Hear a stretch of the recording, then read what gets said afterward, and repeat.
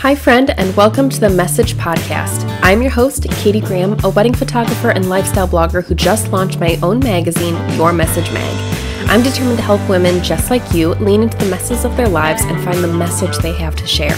Here we believe that secrecy helps no one, but transparency and vulnerability have the potential to help many. Get ready for some encouragement, to be inspired, and to be given all the tools you need to share the unique message you have to share with those who need to hear it most. This is the Message Podcast. Do you know what your love language is? My love language is definitely gift giving. I love giving gifts, and my favorite way to give gifts is purchasing gifts through Artifact Uprising, an online printing company where you can create customized gifts for those that you love. Throughout the whole year being a new mom, I've had parents and in-laws asking for their gifts to be photos of Beckley, and Artifact Uprising makes that super simple. Plus, for my dad on Father's Day, since it was his first Father's Day as a grandpa, I created a personalized board book full of pictures of him and Beckley straight off of my phone. Nothing fancy, guys. And Artifact Uprising makes it super simple to upload those photos, add them to a book template, and then print it, order it, and so it's ready to go to give to the ones that you love. I have a lot of friends ask me where I recommend getting photo books or printing, and if you're looking to do it yourself, the DIY method, then Artifact Uprising is always the place that I recommend. This is even the place where I go to purchase gifts that I get for my couples. Go to katielaurengraham.com/artifactuprising for $20 off your first order. Again, that is katielaurengraham.com/artifactuprising for $20 off your first order. You can also click the link in my show notes. Hello, and welcome to another episode of the Message Podcast. Today, we're going to be diving into how to be a world changer starting today. And I want to start us off with a story from just the other week of mine.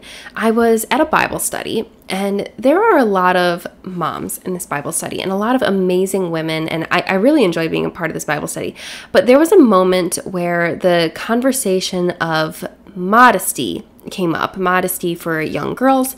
And, most of the moms in that room, they had daughters. I have a daughter. I can think of several women off the top of my head who had daughters in that group.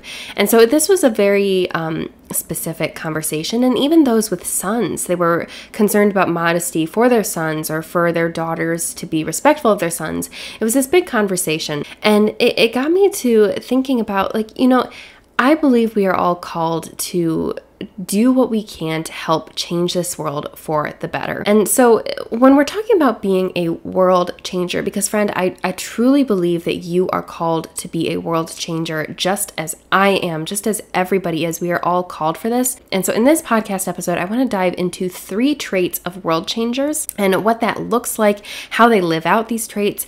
And then we can look inwardly at ourselves and see, okay, am I striving to live out these traits as well?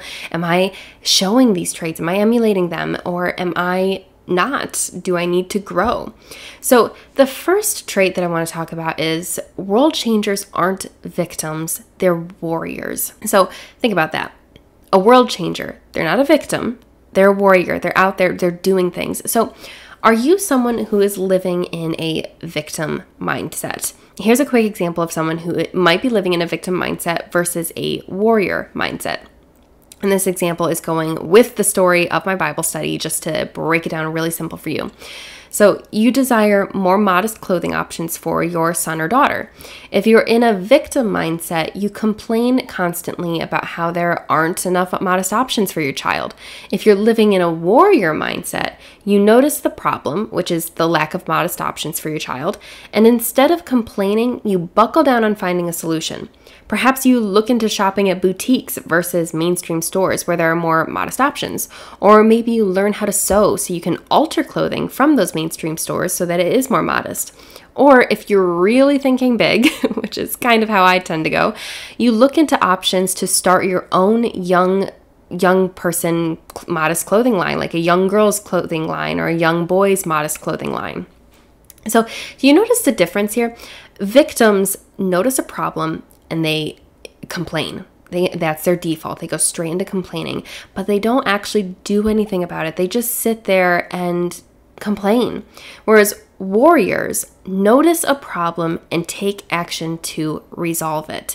They both are noticing a problem. It's not this negligence or this inability to see the problem. No matter whether you're a victim or a warrior, you're both looking at the problem dead square in the face. But it's a matter of how you react to it.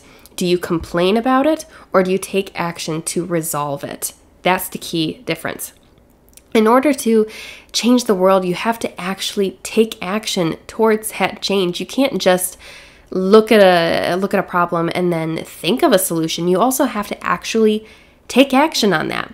Change never came from sitting on your hands and doing nothing. It came from someone making a move that shook the status quo or challenged people or shifted the mindset of those around them. Ultimately, world changers aren't victims, they're warriors. Have you ever felt like you're called to more in life? Do you desire to encourage others?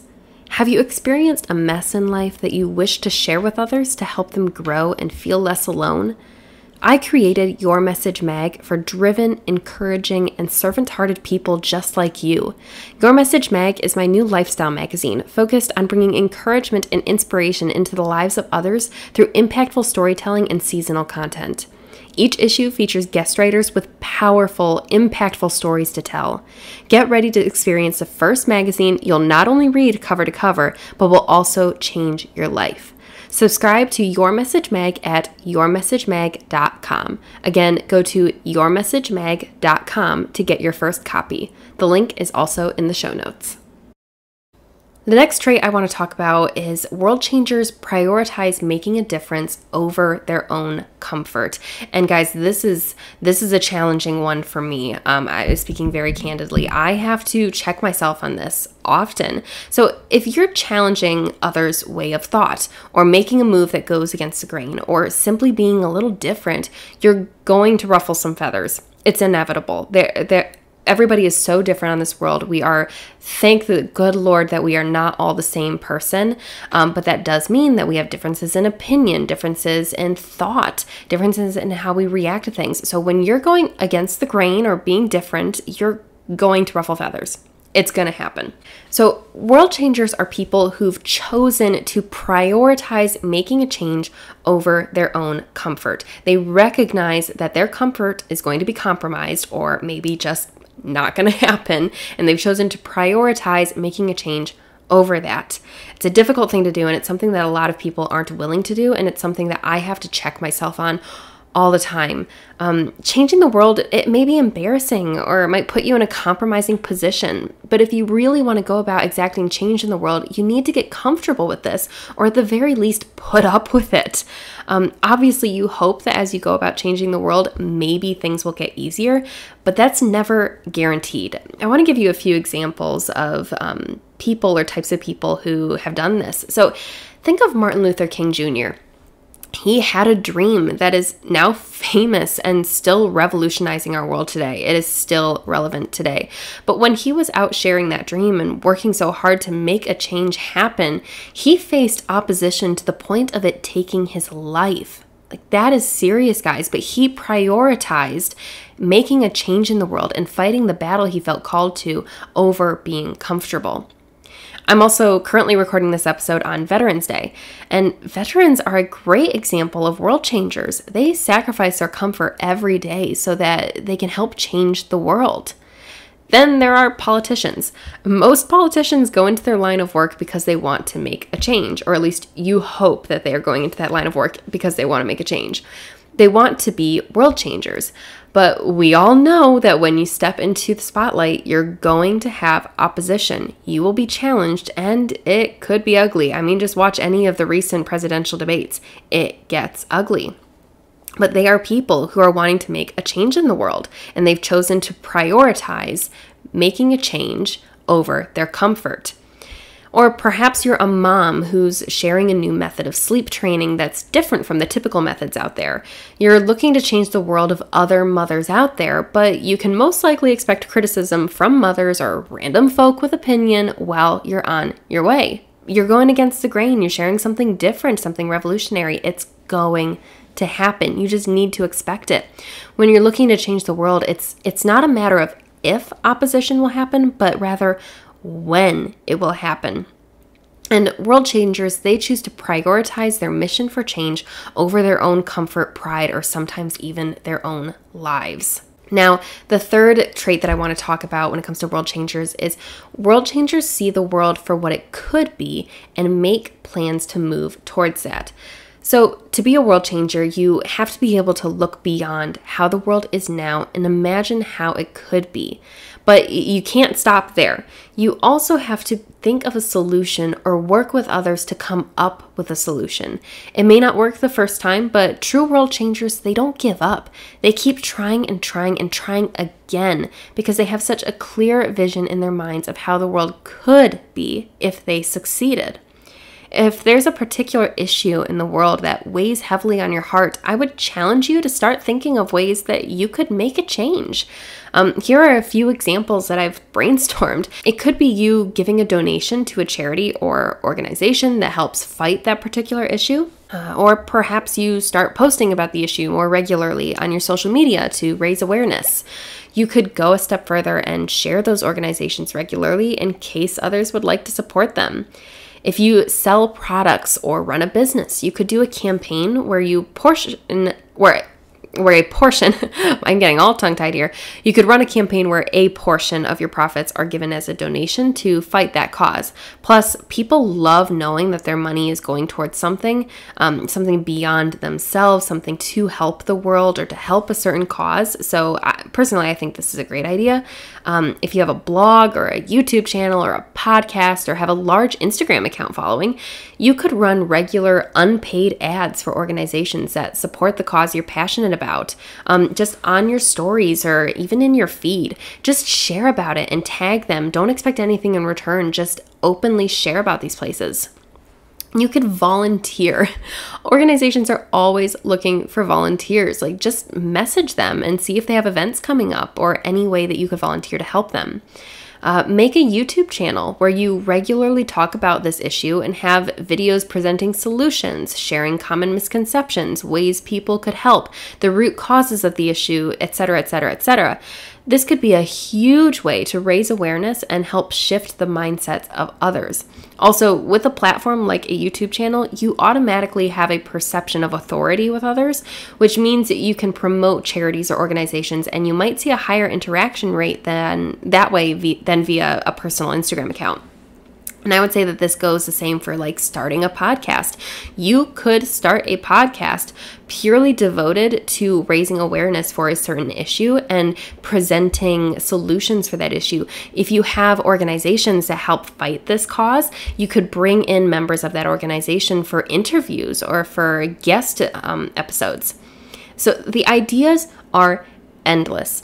I would simply encourage you to pick one way that you can take action this week and act on it. If you have a particular issue that in this world is weighing heavily on your heart, brainstorm ways that you can take action to help improve this problem and pick one and act on it. So, friend, if you've been listening to this episode and you feel convicted that you've been living in a victim mentality, I want to let you know it's okay. I've been there too, and you can bet your bottom dollar that I will be there again from time to time. It's all right. You're not alone. But the great thing about life is that we can choose to make a change and live differently. You can choose to make a switch from a victim mentality to a warrior mentality because, friend, truly, you are not called to be a victim. You are called to be a warrior. You're called to be a world changer. So, start taking action and start changing the world today. When I first started my wedding photography business, I was overwhelmed with contracts, collecting payments, depositing checks, organizing emails, and all the other admin tasks that my creative brain struggled with. 2 years ago, I made the jump and implemented HoneyBook into my business, and I've never looked back since. HoneyBook allows you to create email templates for quick inquiry responses, send customized invoices and contracts, collect payments online, schedule events, and so much more, and keeps it all organized in one neat, easy-to-use interface. HoneyBook is one of those programs I use every day in my business, and I now couldn't imagine doing business without it. If you run a service-based business where you're working with clients, I couldn't recommend HoneyBook enough. For 20% off your first year using HoneyBook, go to KatieLaurenGraham.com/HoneyBook. Again, that's KatieLaurenGraham.com/honeybook for 20% off your first year. I'll also have the link in the show notes. Thanks for listening to the Your Message podcast. Did you enjoy today's episode? If so, make sure you're subscribed to this podcast and leave a review if you haven't already. This really helps with encouraging the podcast apps to share this with other people to maximize our impact so we can help as many people as possible.